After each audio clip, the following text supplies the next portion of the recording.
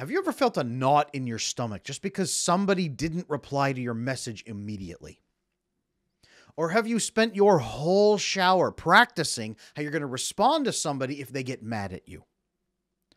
Or have you tossed and turned in your bed all night long, afraid that somebody might be mad at you, only for them the next day to be perfectly fine? And now you're exhausted because you spent all night worrying.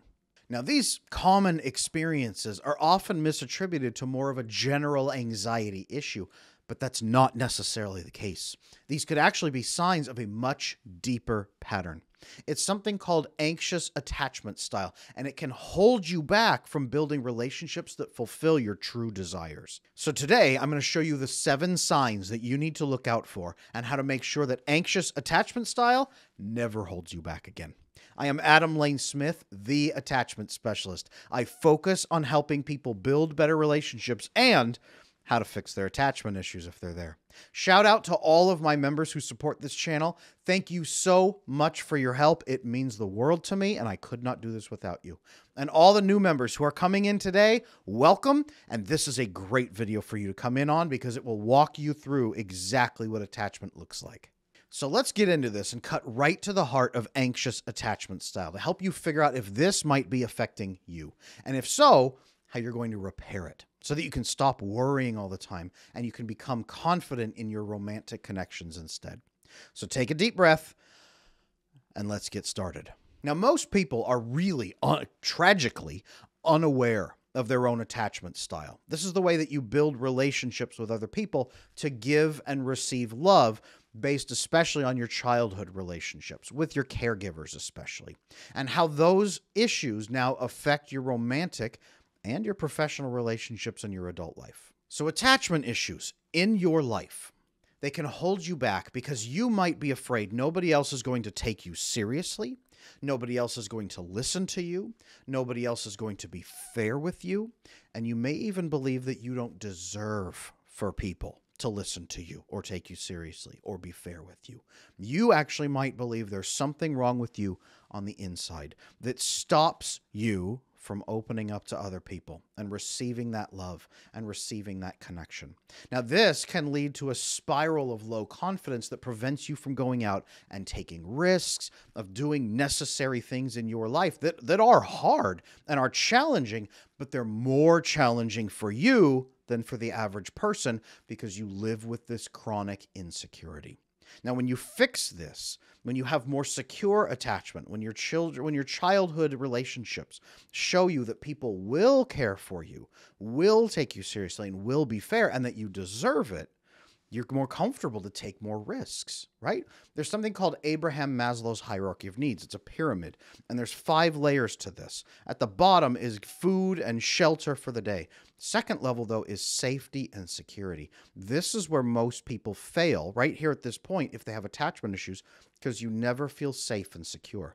That means you can't move up Abraham Maslow's pyramid into love and belonging, the positive aspects of it, into level 4, self-esteem and career and growth, and level 5, self-actualization. Those are above where you can reach because you're at safety and security. You're stuck here. There's a way to fix this, so don't be worried. But this pyramid is exactly why life gets so much better when you fix anxious attachment and you become secure. Because as you realize, I don't have to toss and turn in my bed all night. I can just have a conversation. I can just ask that person, hey, are you upset?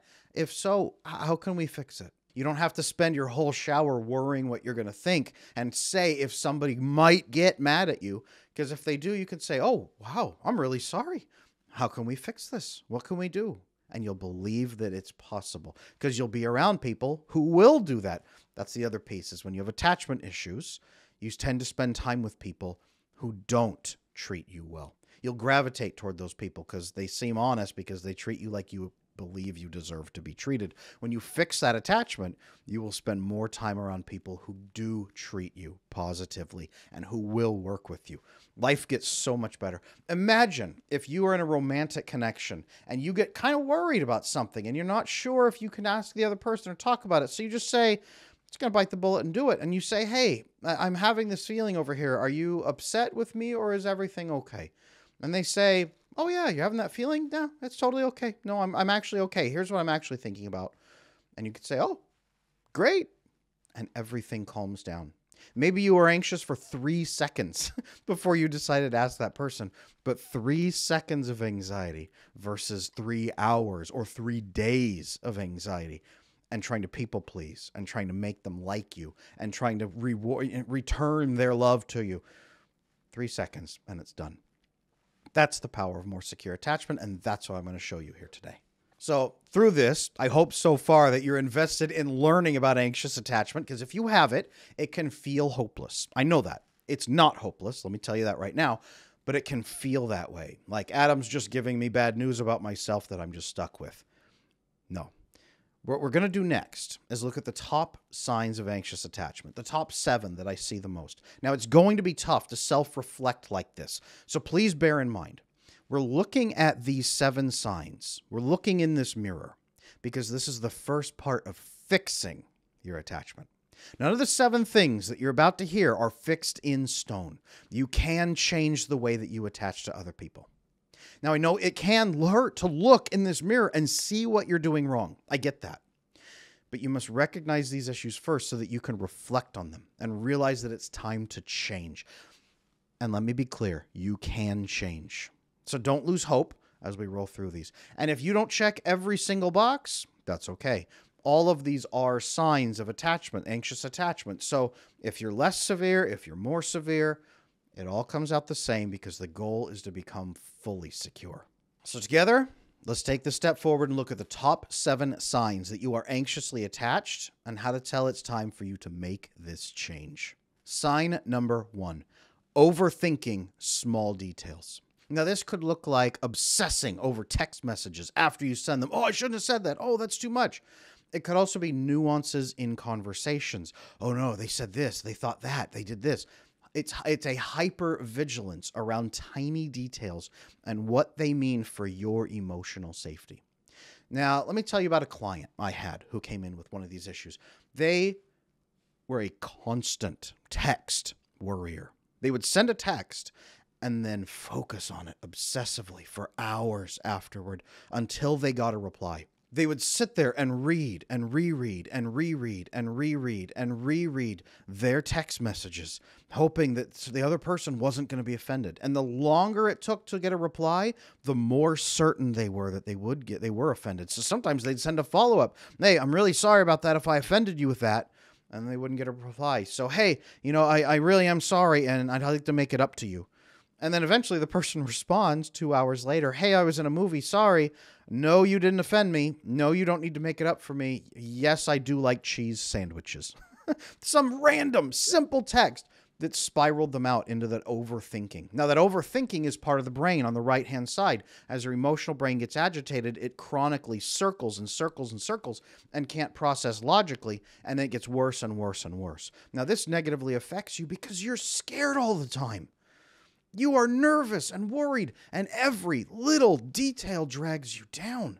Your processing power in your brain drains because you are so fixated on those little details that you can't accomplish much. It's hard to accomplish most things. This is why most people with anxious attachment, that they don't complete projects, they don't complete goals because they can't. They get bogged down in all those hard little details. So this is why it negatively affects your life. Now, the root cause of this, again, is trying to be safe. It goes back to childhood. Some little details set off one of your caregivers, or you felt like it was your fault, or you felt like you did little things wrong all the time.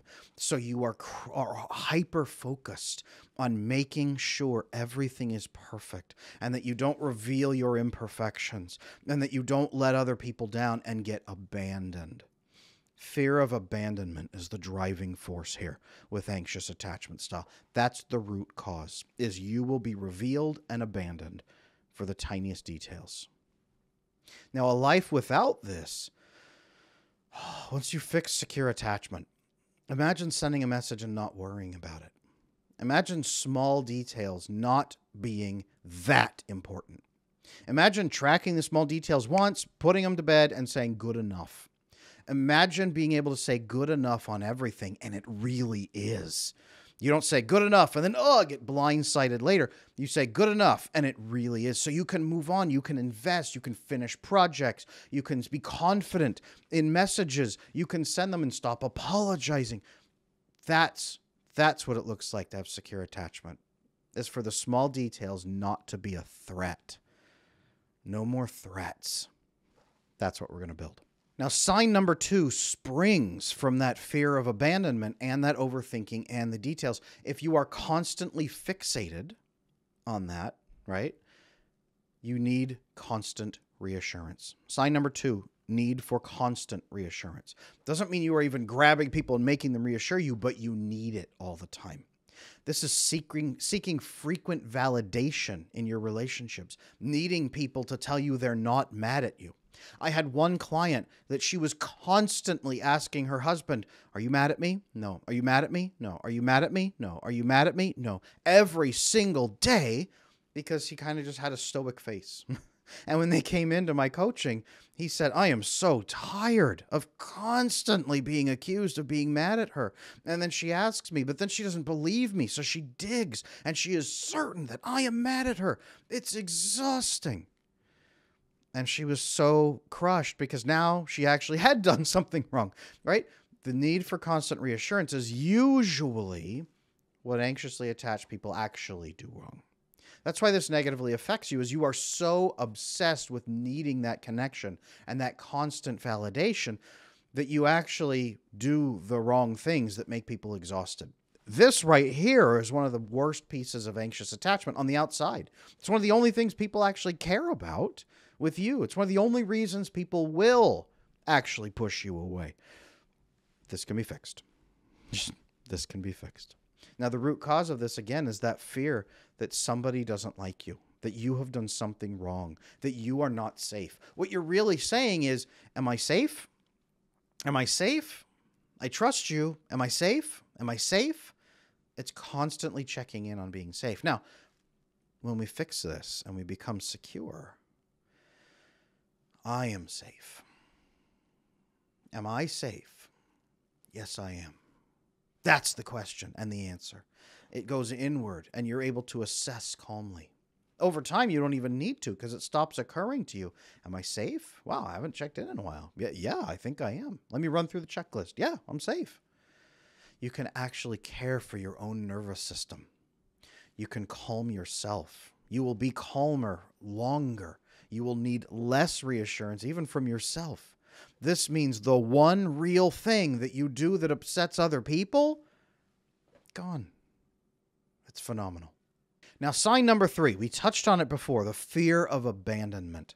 This comes from being 2 years old, 3 years old, 1 year old, and your parents not responding well to your behavior. Something went wrong. Either they were depressed and didn't react to you, they were absent, they were drunk, they were stressed out and didn't have time for you, you were in daycare, all kinds of things can go wrong. But something told you that they didn't have time for you or care for you. Even if they did, your brain learned that they didn't. And your brain learned that you have to protect yourself as a child from death by not being abandoned. Because a 2-year-old in the forest dies. That's what our brains are meant for, way back then. So, fear of abandonment is really fear of death.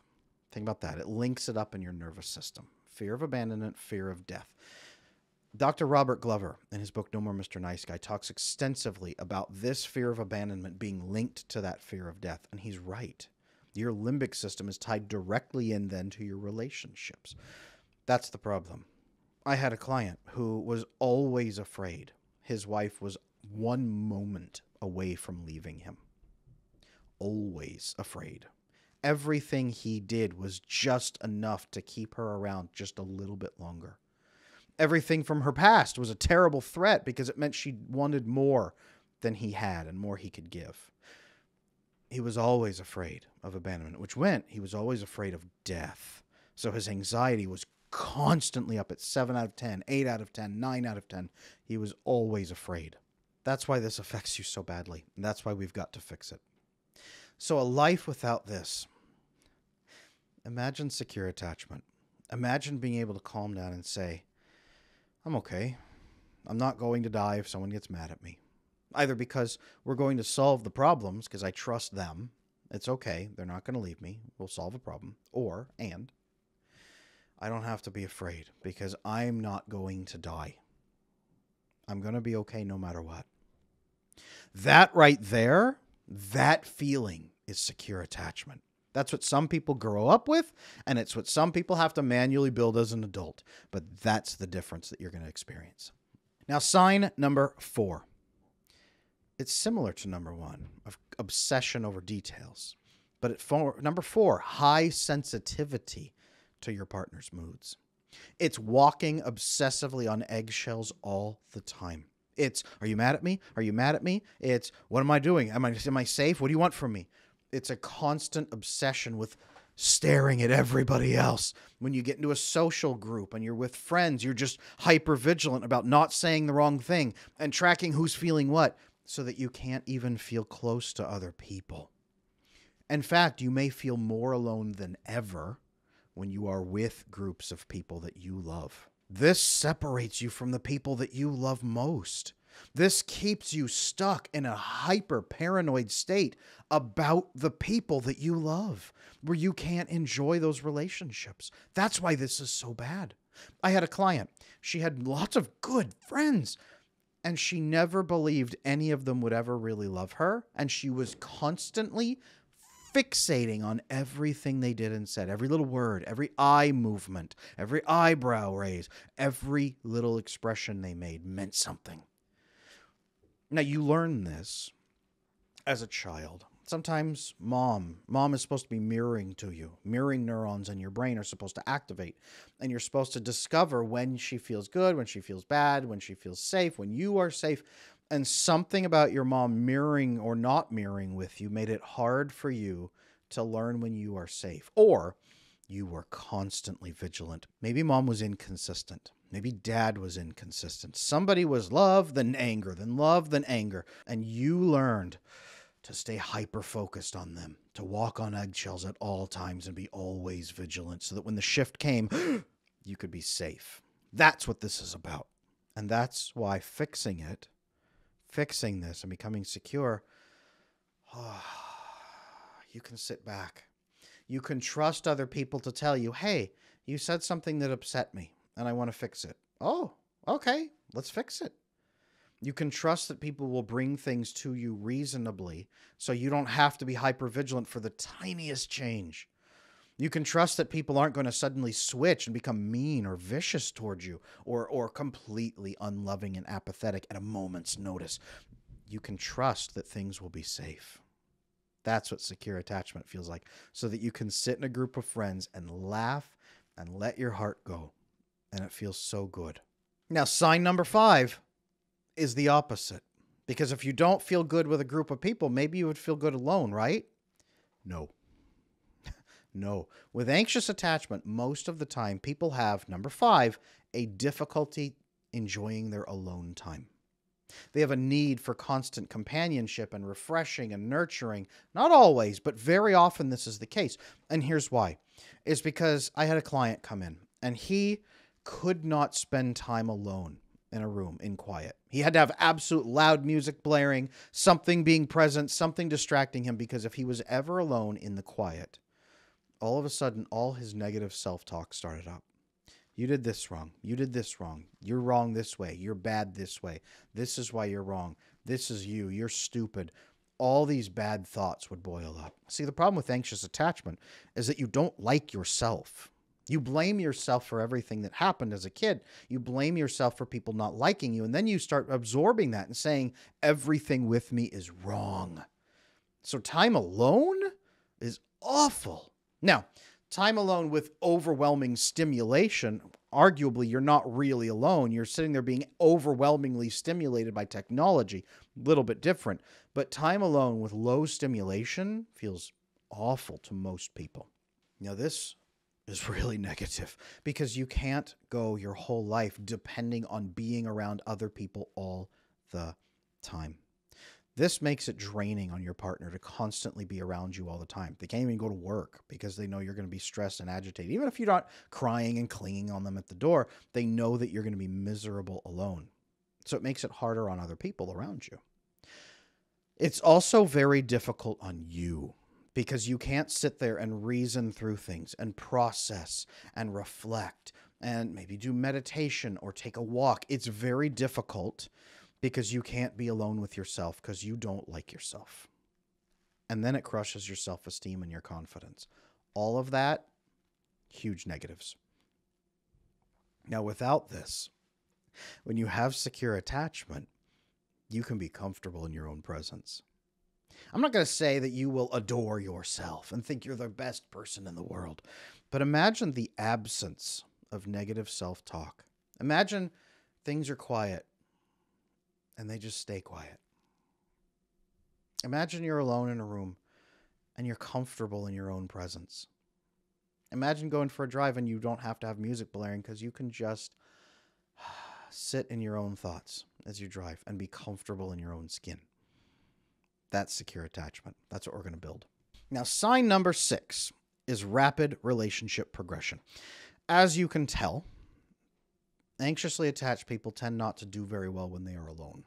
Not that they're never alone, but they tend not to do well because they don't feel good. They don't feel good by themselves, and they crave safety and validation. And safety to them is acceptance from other people and being close with other people. That is safety. This is why they tend to move very, very, very, very, very quickly into relationships, both emotionally and often physically. I had one female client that she felt every time she went on a date, she had to expect that it would escalate physically, and she had to accept whatever the other person was going to escalate to. Sometimes that meant the full deed on the first night. Sometimes it meant a couple nights, but she always had to accept what anyone wanted to do physically because at least she wouldn't be alone. I won't be interesting enough to keep his attention if I don't let him escalate. That was what she told me. They progressed quickly, but then she would develop feelings very rapidly. Well, he wouldn't do these things if he didn't like me, so that means he likes me and he's going to stay, but I have to keep doing these things so that he'll stay. This affects you negatively because you don't jump into relationships that fast and then flood with hormones that quickly, bonding hormones, oxytocin, everything floods. You can't jump in that fast and have real compatibility testing. You're essentially slamming a tremendous amount of alcohol, getting yourself intoxicated, and then hoping it works out for the best is what's happening with the hormone soup that's flooding through your brain. So you're going to have difficult relationships. You're also not going to feel very good about yourself because you're going to feel like you have to constantly do what anybody else wants you to. You're going to feel like a doormat. You're going to feel like it's your only option. Now, fixing this doesn't mean you become a prude. It doesn't mean you have to live by somebody's standards somewhere. It means you live by your standards. It means that you test for compatibility better. It means that you maybe take your time a little slower to make sure somebody's a right fit before you invest your heart, so you don't get your heart broken over and over and over. And it also makes you believe you are not a doormat, that you can push back and say, no, I'm not ready to go there.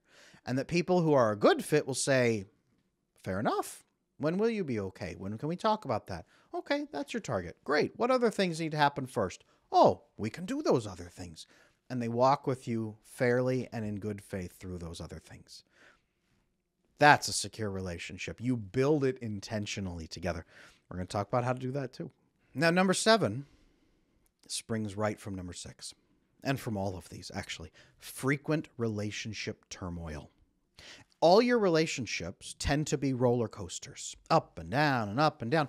I had one gentleman who came into my coaching, and all his friendships and romantic relationships would fall apart. They would go through this huge bonding spike. It was incredible, and then sort of plateau, and then come down, and then he'd start trying to make them happy, but it wouldn't work. They might bump again, and they might do this and go up and down and up and down. He was constantly trying to keep other people happy, but eventually they would nosedive. And the other person would leave, and it'd be a big falling out, and he had no idea why, and he blamed himself over and over and over, this constant roller coaster. It was awful for him. If this is you, it might feel awful to you, and you might have experienced a lot of ups and downs in friendships and in romance.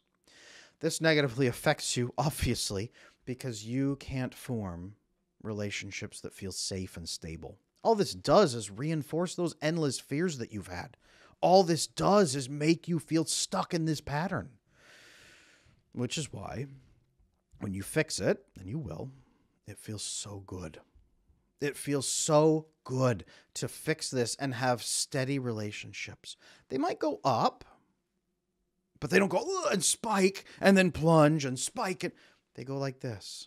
Relationships that come and go in slow waves. They don't even come and go. You are constantly maintaining level connection with the other person. It's steady. It's stable. It's a warm, accepting relationship. So your nervous system calms down. Your level 2 Maslow's hierarchy of needs is satisfied. You get love and belonging with these people. You're not craving endless reassurance because you feel connected to them. And everything gets better. That's what secure attachment looks like in this regard. Again, I'm going to show you how to build this. I've told you this so many times for this video because it can feel like it's never going to get better, right? So honesty time, you guys. Honest reflection. How many of these 7 boxes do you check right now? Whatever your number is, whether it's 2 or 7, this can tell you if you are anxiously attached and how severe that issue might be right now. Maybe you are all the way and you're in dread right now about what I'm about to say. It's okay. I got you. Maybe you've had a couple of them and you say, yeah, I've worked on them a bit, but I've got some room to go. That's okay. We can work on that too. Right now at this point, it is normal, though, to feel like this is going to hold you back forever. Like you're never going to get over this. Because that belief is that it's something inside of you that's wrong that make other people act this way. But it's not. So here is a proven fact, and I'm going to talk about why it's proven. You can change this reality. You can change this anxious attachment and become securely attached. Now, I know this based on my 15 years of training and experience, plus science, plus all the research that backs this up. So let's go through that to show you. Now, this can be fixed because it's a learned behavior from your childhood. Now, learned behaviors, right? You did these things to get safe. You perceived that you could be abandoned. Abandonment would lead to death, so you had to do everything in your power not to be abandoned. As I'm telling you this, you're already starting to think about that and how irrational it is for you to continue doing those behaviors. Maybe you've never thought about it in that way before, but it's starting to click. Now, as you fix these things, as you fix those behaviors, number one, your brain is going to change. Your mind is going to change. How you are going to react is going to change. You're going to start realizing things differently. So number one on the pathway to fixing this is just gathering this information. Learning it can help you become different. It's also a skill issue. You probably never learned the skills you need for new outcomes. For example, if you grew up in a family where this was the only way to stay safe and the only thing modeled for you, maybe mom was really anxious and dad was avoidant and ran away, so you had to learn, just like mom, those skills of navigating through making people happy. You never learned other skills that can navigate your world to get better outcomes. You never learned how to fix relationships in advance. You never learned how to build steadier relationships. You don't know the phrasings yet. That's okay. You can learn those too. And when you learn those and you learn those skills, you develop different outcomes and you can make things happen for you. Now, this is also a brain chemistry issue caused by the social isolation, the fear, the lack of connection. There's a lot of things here. The big 5 brain chemicals. I'm going to go through it really quick. One is oxytocin, the love hormone, the bonding hormone. We're supposed to flood with this when we are little kids, especially with mom and with our families, and we're supposed to feel warm and safe and accepted. And if we don't get much of that in childhood or in adulthood, that's diminished. Chronic pain is one big symptom of low oxytocin, but also GABA, gamma-aminobutyric acid. It's an inhibitory neurotransmitter that shuts down the expression of cortisol in a number of ways, so it reduces your anxiety and your depression symptoms. GABA releases when you have a lot of oxytocin. It also releases melatonin to help you sleep at night. So if you don't feel loved and accepted, you'll have a harder time sleeping, a harder time fighting anxiety, a harder time fighting depression. You'll feel like this.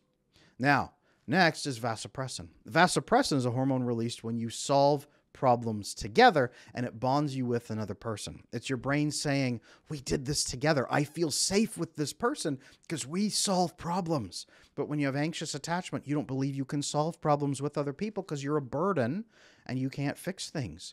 So your vasopressin is also low. And there's a number of things that does in your brain. And next, serotonin. A lot of people with attachment issues, they might try to compensate by running, by exercising, by eating right, by sun tanning, all kinds of things. But what they're doing is trying desperately to get their serotonin that they should be getting largely through their good emotional connections with other people, their good relaxing times with humans that they love and that they are loved by. So when your serotonin's low and all of that is low, you have dopamine left. Dopamine binging. A lot of addiction problems, of all kinds of addictions, chemical and behavioral, come down to a brain that looks like this. This is an attachment issue brain. Fixing this gives you all those chemicals back in a number of ways, right? You might have wondered before why we have so many mental health issues and why we have so many chemical imbalances, why humans are evolved to need drugs to function. Well, we don't. We need relationships like this to function. Are there some people who may need some chemical help? Maybe. But this is the brain you want. Right now, you may have this brain. This is the brain you're going to build through secure attachment. Now, guys, I know this because I've helped thousands of people resolve anxious attachment using my proven approach. There's a couple of key things that we need to show you exactly what to do and how to fix this. The approach that I teach to people is to build new behavioral patterns through guided experiences. So those behaviors and things that you did as a child are still with you, and you need to have guided experiences that show you those behaviors are no longer useful. You have the realization, and then you prove it to yourself over time and desensitize yourself to those fears. This also means mastering new skills to help you cultivate new outcomes, new phrases, new ways of explaining things and articulating your feelings, knowing how and when to escalate and de-escalate, how to negotiate with other people, how to track for trust, boundaries, all kinds of things. Doing these things over time will change your brain chemistry to build this, where you feel so much better and you can thrive so much better. Now, I know that this is fact, yes, because I've helped thousands of people, but also because it goes back to the earliest pieces of psychology. The famous behaviorist B.F. Skinner theorized that humans can change their behavior only when they try out a new behavior and they're rewarded consistently for that new behavior. In other words, when you do something different than you usually do and it turns out well, you're likely to do it again.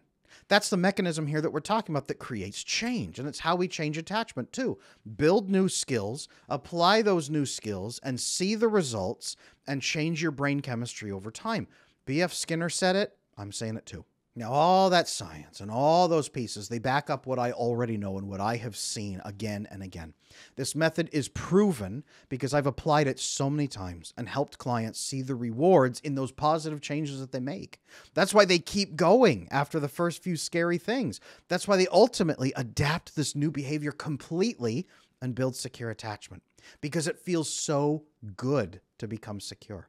I had one client named Steve who came in, and he was so afraid in his dating life that he would walk into dates and try to just please the other woman on the first date and could never get a second date. When he followed this process, he became more confident. He actually built his friendships first. His brain chemistry went like this. Then he walked into dates and would say, "Hi, I'm Steve. How you doing? Tell me about yourself." And would ask questions and be curious about her. Instead of trying to make her happy and please her, women started responding differently. He actually got a loving, wonderful girlfriend, and he's now very confident.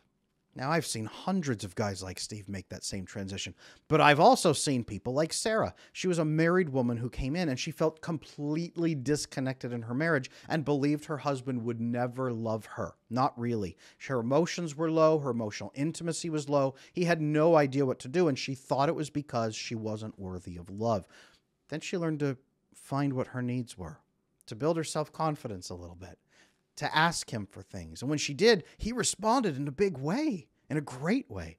They built great emotional intimacy, and they spent so much loving time together where she could relax in his presence and feel totally loved and cherished. It was such a huge change. And again, I've helped hundreds of women just like Sarah make that change too. So here's my question to you. Are you ready to fix your anxious attachment?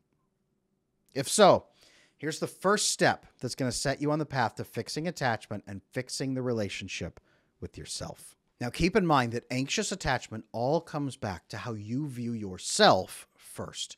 So we have to fix that part before you can change how you show up in your world with other people. If you always believe you don't deserve to be loved, you are never going to be able to do the things you need to fix that with others. So it all comes down to making decisions based on your needs, your values, and your goals, and not what you think others want from you.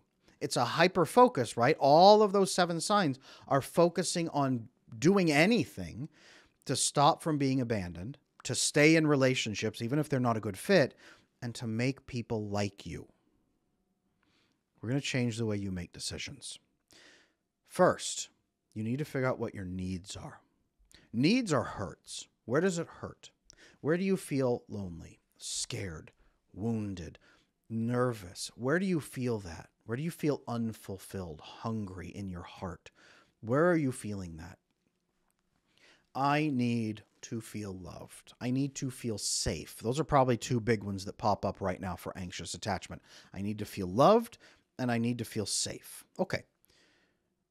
From now on, when you make decisions, keep those 2 things in mind. I need to feel loved and I need to feel safe. Now, the second thing you need to do is your values. I also call them principles, right? You often will break your own principles to make other people like you. Go back to the women that I talked about in the earlier part, who on the first date, she would just let physical intimacy escalate as much as the other person wanted to. She didn't like herself because she didn't want to do that. It wasn't tied down to some sort of prudishness. She didn't want to just be open for whoever wants her.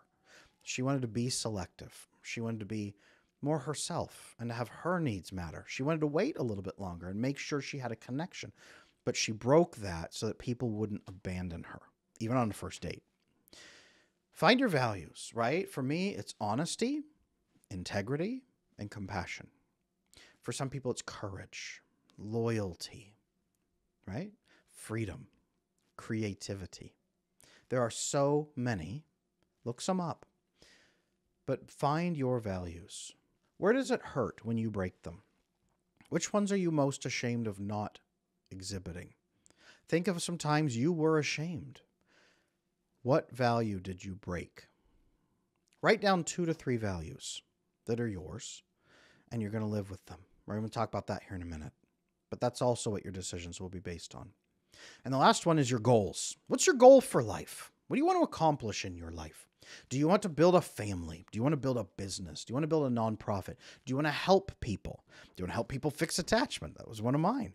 Do you want to help people learn better financial literacy? Do you want to build the ultimate video game? Right? Whatever it may be, what are your goals? You also need to make decisions based on that. So here's what you do. Here's how you apply these things. Number 1, when you hit a decision point in your life, any decision at all, you're going to stop. Because you know that you tend to give in to the other person and say, what's going to make them happy? Even if it doesn't make them happy. What's going to minimize friction? What's going to make people not leave me? That's your deciding criteria right now. When a decision comes, when you're tossing and turning in bed, going back to the beginning of this video, when you're looking at a text message and you're afraid because you haven't got a response, you're going to send 5 more. When you're in a shower thinking about what am I going to say to make people not mad at me? What are my needs? Well, to feel safe and loved. What would actually make me feel safe and loved? Well, not sending a flood of texts. That's not going to do that. That's going to make you feel less safe, actually. What do my principles have to say about this? Well, honesty, loyalty, integrity, compassion, courage, right? Courage. Courage would mean holding the line in the face of fear. Okay. Then I need to live with some courage. What are my long-term goals?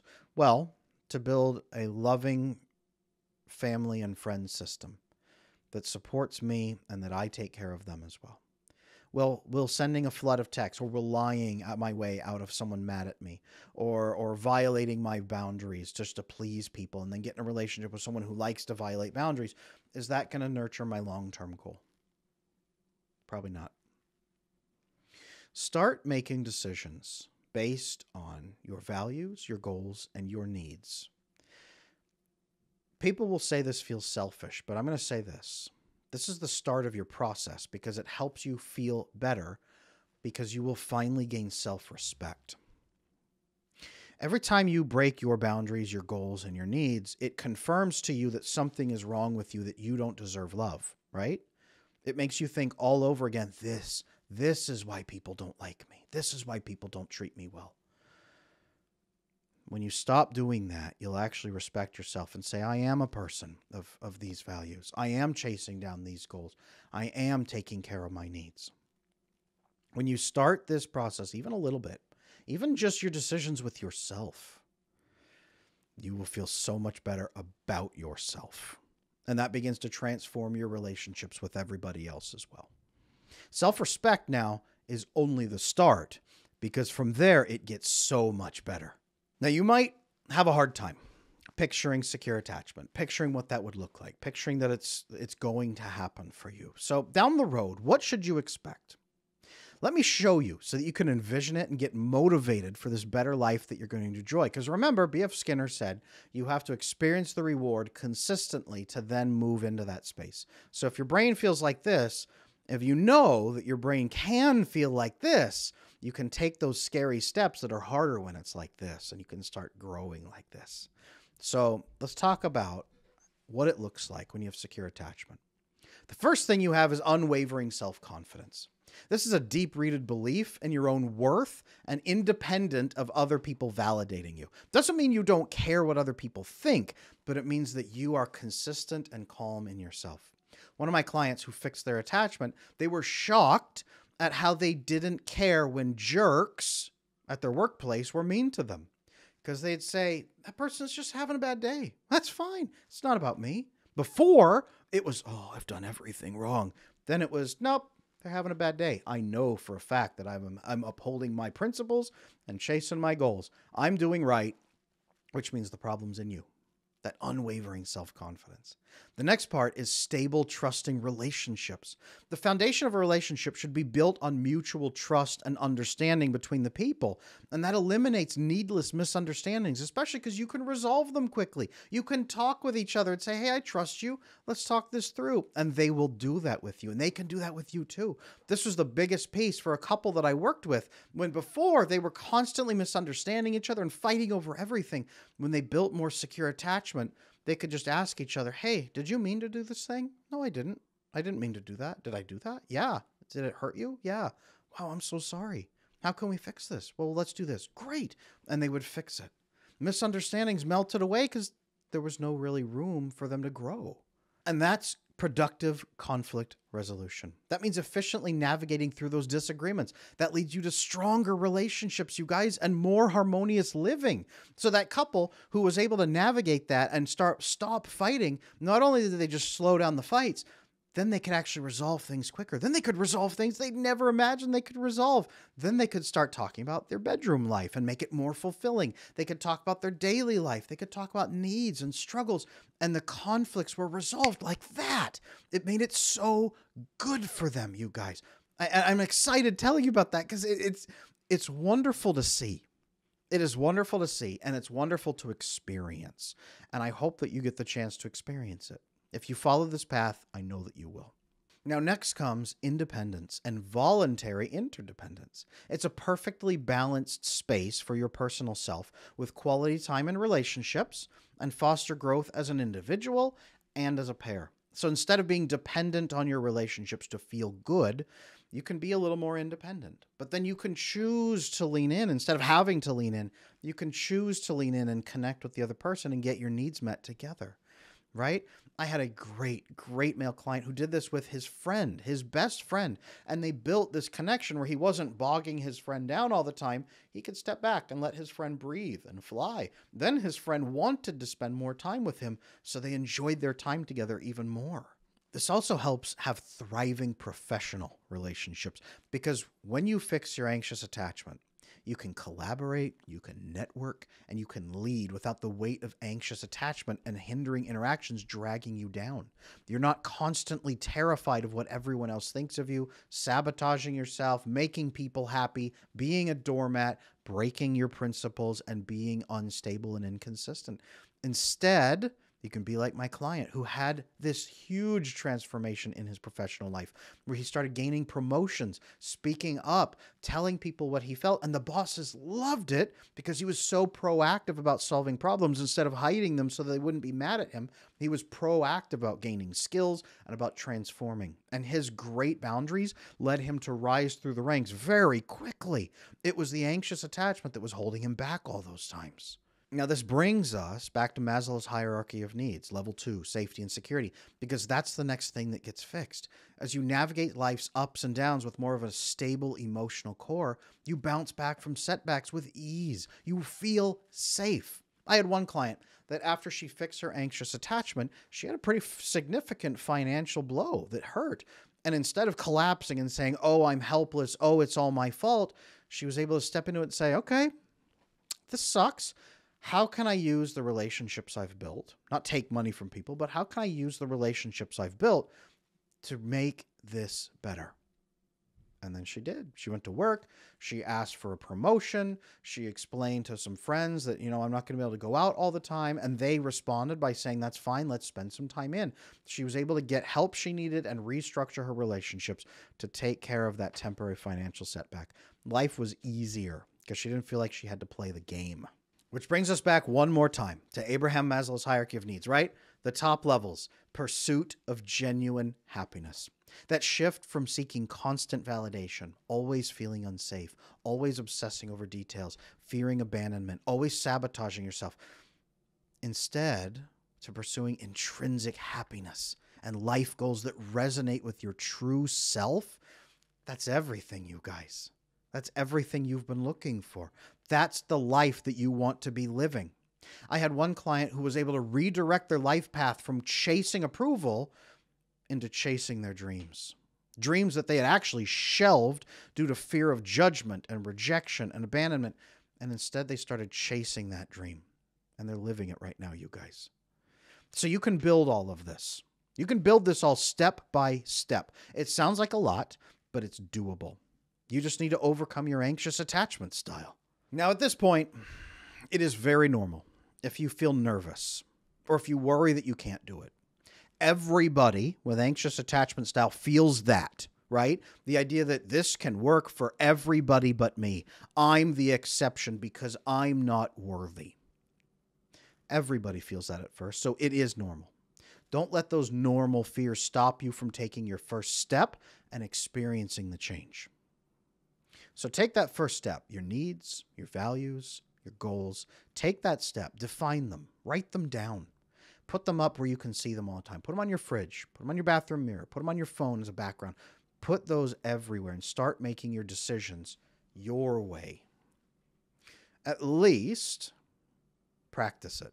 Even if you don't get it right all the time, start practicing it because it will change everything. And after that first step, come back here. And let's check out the Attachment Bootcamp video course because it walks you through the specific formula that I have to becoming secure. There are a lot of skills that you're still going to need to learn and a lot of experiences that you need to have that will change you after that first step. And that course, the Attachment Bootcamp, will lay all of this out for you in a concise game plan that makes it very simple. I won't say easy, but very simple to understand and simple to follow where anyone can do it.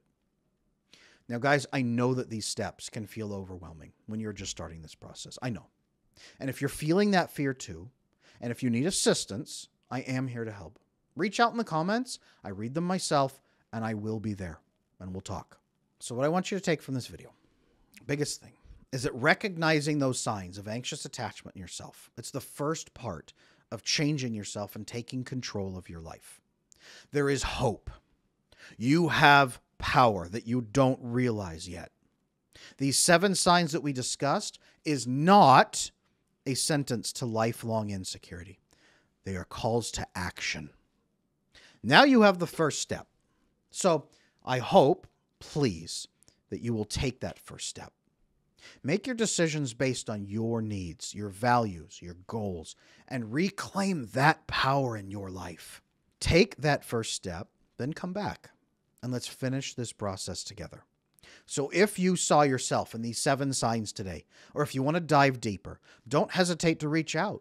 Together, we can build a path towards secure attachment for you and the life that you've been wanting. It's not just a dream, you guys. You can build this for yourself. With the right help, anybody can overcome anxious attachment and become secure and satisfied and fulfilled in their life. I am Adam Lane-Smith, the attachment specialist, and I am here to help. And I will be waiting in the comments. So reach out, and I'll be there.